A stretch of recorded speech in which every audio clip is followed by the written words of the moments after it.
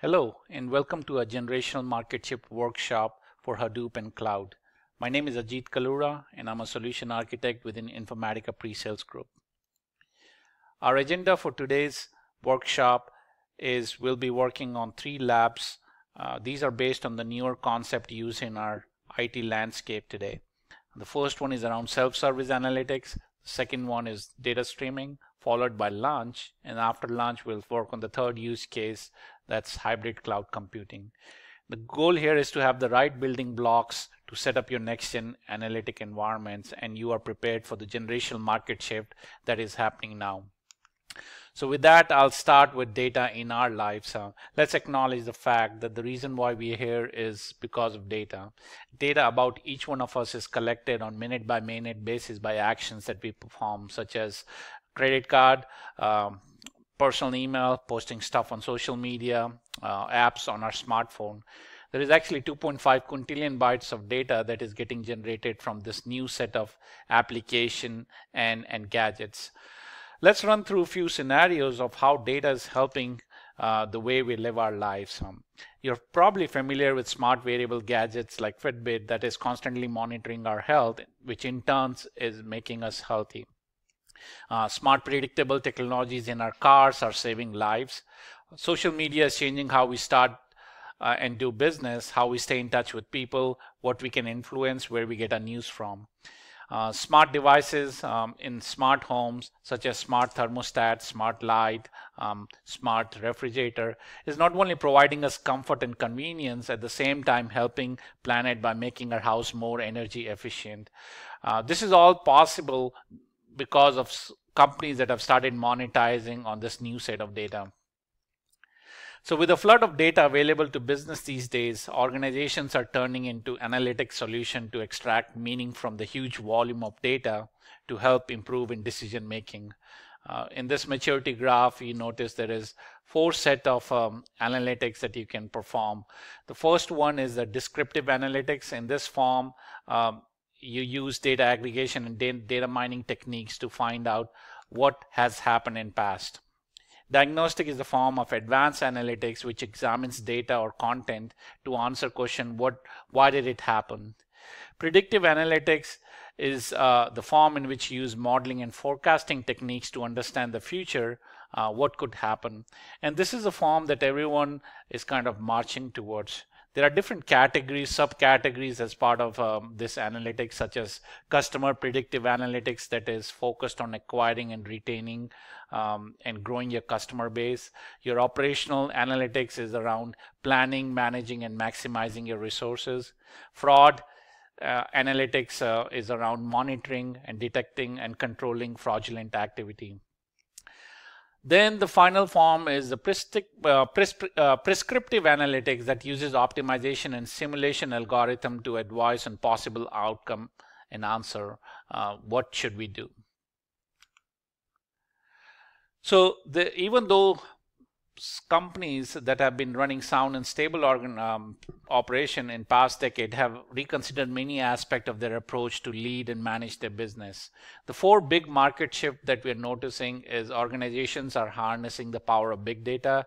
They're moving data center to cloud or using some kind of hybrid model. They're adopting open source software, and they're doing continuous integration and delivery and deployment. So let's drill down into each one of these categories and see how companies are benefiting out of this move. So the first one is harnessing the power of big data. With big data technologies such as Hadoop, it makes it possible to store and process large amount of data using commodity hardware at relatively cheap cost. This additional distributed computing power allows organizations to combine feeds such as social media, Internet of Things, and in turn allows them to make faster and better decisions. Speed of processing data allows them to launch new products and provide better service to their customer. So data warehouse offloading is the first step that companies are taking to adopt big data within their organization. They move ETL intensive workload and unused data to Hadoop, thus freeing up valuable data warehouse resources for other critical analytic purposes. The next shift is around journey to cloud. Organizations have started realizing that it's not efficient to run data center 24/7 just to process data in a certain batch window. And that too, when they need additional horsepower, it's not available. So the top reason why companies are moving towards cloud is around scalability. The elasticity on cloud makes it easy to scale their environment up or down and handle sudden influx of demand. Cloud infrastructure is easy to monitor and administer. You don't have to worry about hardware system backup, disaster recovery, operating system upgrades, and more. Subscription cloud solution provides predictable budget. Cloud provides a common platform to integrate with other cloud SaaS application. Sometimes cloud infrastructure is more secure than on-premise. Well, that's something used to be a sticking point with companies, and with what they've realized is companies, the vendors, cloud vendors are have stringent rule to implement things like SOC 2 and SAE 16. So they're finding it cloud is much more secure than their infrastructure. If you have internet, you can connect to cloud infrastructure from anywhere in the world. So depending on the visibility of your end user, you can adopt the right model, such as software as a service, platform as a service, or infrastructure as a service. The next wave is adoption of open source. The scope of open source has gone beyond the basic development tools and is now an integral part of IT product stack. CIOs are empowering their front-end developers to adopt project that drives innovation. So open source is providing organization with much more variety. I mean, companies that used to rely on Oracle and Teradata are now first looking at Cloud Data and Hortonworks for distributed processing. For storage, infrastructure, and compute layer, they used to look at Sun and EMC. Now they're exploring Amazon, Nginx, Docker, etc. So open source is easier. You can just download and try it out. It saves money on license fees, and companies are avoid vendor lock-in. This is another shift that we're noticing within organization on how they develop application. Organizations are now moving away from developing monolithic applications that are too complicated to develop and test, and often breaks when deployed to production, or business has changed by the time they deploy. They're now taking more agile approach and moving towards this concept of microservices and continuous integration, development, and deployment.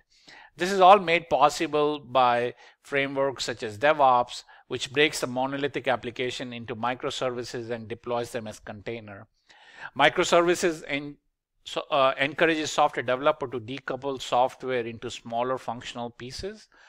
Container extends this decoupling, separating the software from underlying hardware.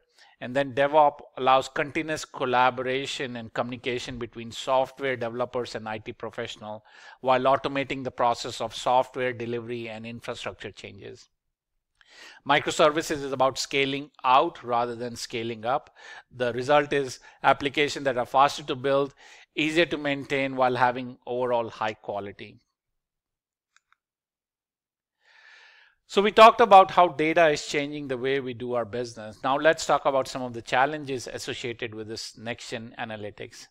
Some of the commonly asked questions is, how do we securely share data between data scientists and app developers and make sure that the data is not abused? How do you handle complexity of long-running integration and manual processes? And then how do you deal with variety, velocity, and at the volume which your data is getting ingested? And then finally, around management, how do you find, track, document, catalog, and govern your data? So for that purpose, with Informatica being leader in data management space, we created this highly scalable reference architecture diagram to take care of your big data, cloud, data streaming, data governance, data visualization need by using best of open source and Informatica product stack. We named it Next Gen Analytics Building Blocks. And let me start explaining how this diagram works, right? So there are two types of data that you typically deal with within organization. One is the fast data lane. In this, you're pretty much dealing with real-time sources such as social media, web logs, machine data, sensor data, change data records, Internet of Things. You use transport mechanisms such as Kafka to ingest this data, or you probably have a data stream that sits at the edge node and filter out the noise and then streams it into your next layer, which is your streaming engine. In this case, diagram, what you're noticing is the Informatica Intelligent Streaming option that allows you to filter, transform, aggregate, and enrich the data. All this is done at the distributed level. You can apply the predictive modeling on top of this while the data is getting streamed. And you'll get a chance to work with all this as part of the data streaming lab. This is just to connect all the dots together. We'll drill down into each of these components individually when we start working on the lab. So once your data has been streamed, you now have an option of persisting the data into a file system layer, such as Hadoop file system, or actually stream the data into a key value store or a columnar database like HBase, or load it into a Hive table.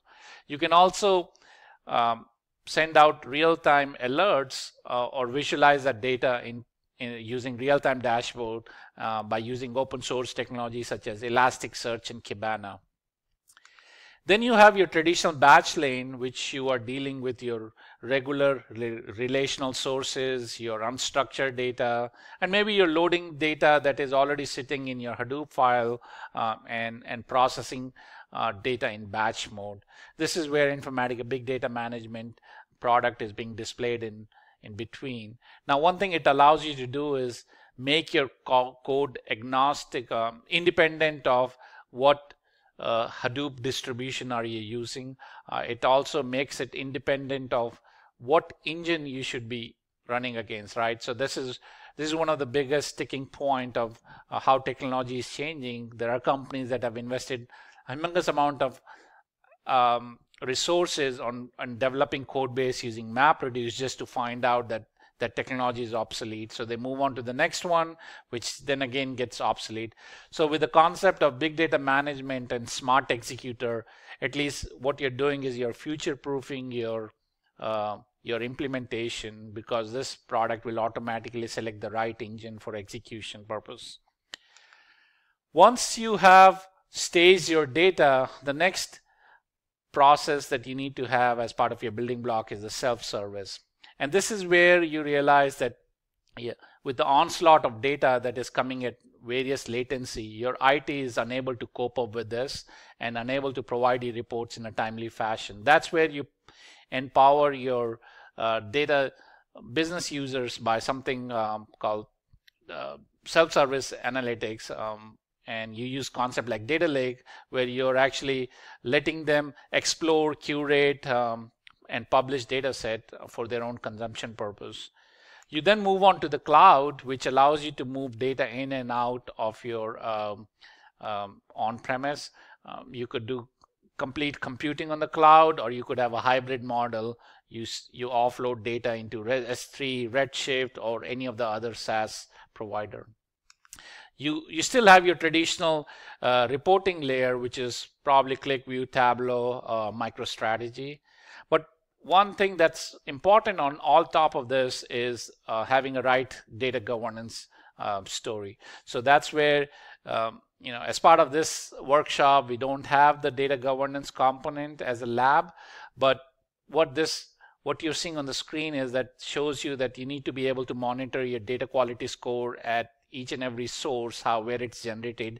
You should be able to figure out who my owner is for that feed, and so on. So then we move on to the workshop setup. So this workshop is hosted on Amazon AWS.